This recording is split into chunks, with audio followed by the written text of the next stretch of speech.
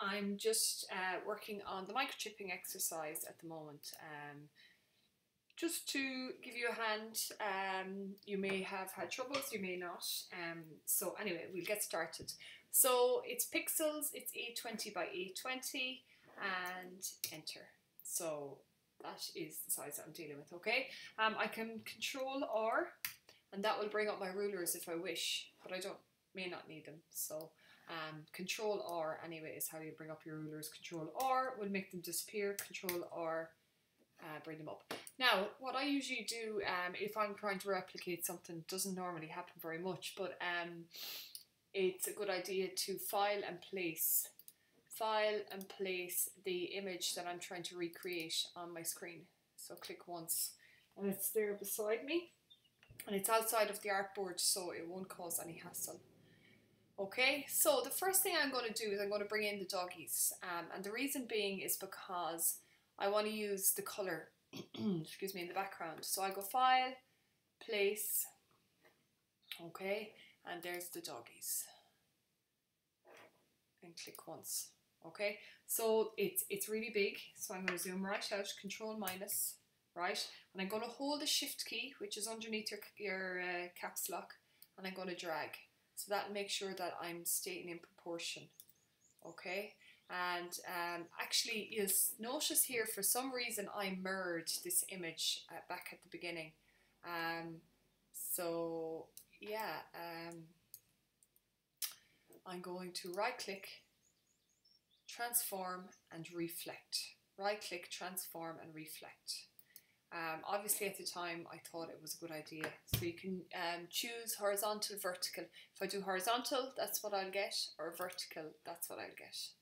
And I have a preview on, so that's why I can see what I'm doing here, because I have the preview on. Press OK. Okay, so I'm not really sure how big or small it will be. Sorry, that's you guys, because I've just sent you your brief. Okay, yeah, so now, the next thing I want to do is I want to create the background colour, okay? So I'm going to create a rectangle. Well, actually it's a square. Oh god, that's a circle, sorry, apologies. So if you can't find your rectangle, it's just underneath your circle. You might have to hold down on the circle to find it. And I'm going to click and drag, okay?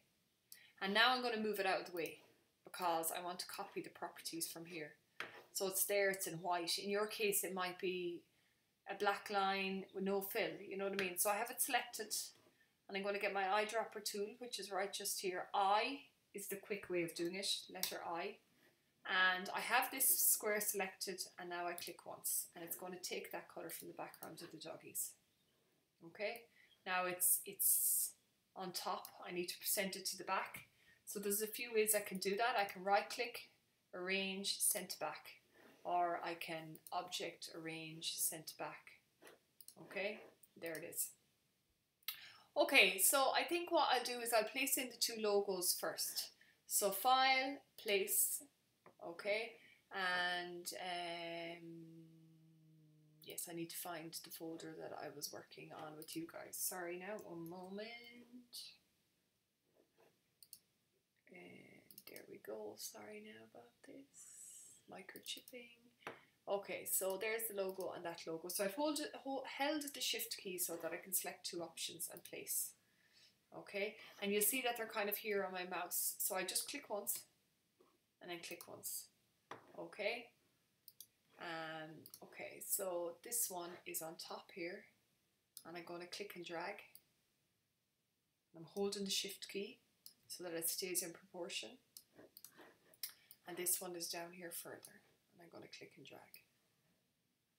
So they're kind of the same width-ish. Okay, so the next thing that I want to do is I want to put in the word, I'm going to put in the word microchipping first. So I can't remember what fonts I used for this, because I don't have the AI file anymore. I only have a JPEG file, which doesn't allow me. So I'm just going to have to try and wing it. So microchipping. Okay, and I think this one might be pretty similar. So DA font is pretty good for downloading files. So as you can see, this font kind of works okay, but the letters are too close together. So to change the distance between your letters, you'll just come up here to your character panel, or else you'll go to Window,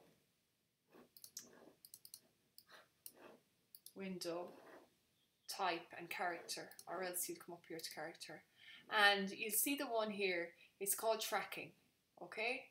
And you could put in a free number if you wish. By free, I mean you're not limited. Here you're limited to like multiples of 25. I think I'll just go with 50 there. Okay, and I like this because there's no like dots on the top of the eyes, so I can make little paws. Okay, and I'm going to make it brown. So to make it brown, I go to the top of the screen. This is my fill and this is my stroke. Okay, so I'm going to kind of make it a dark brown.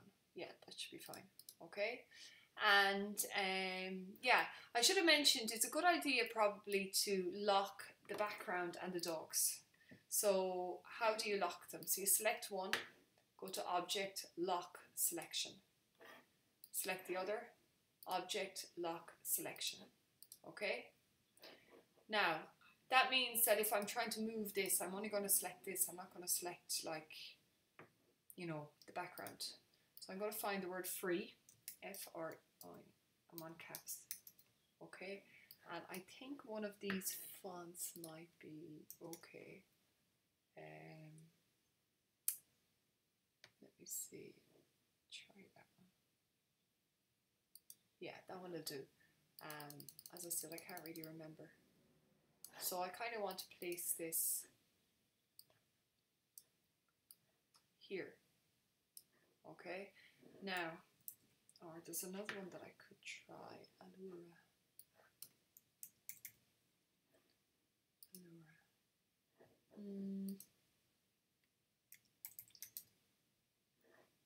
Yeah.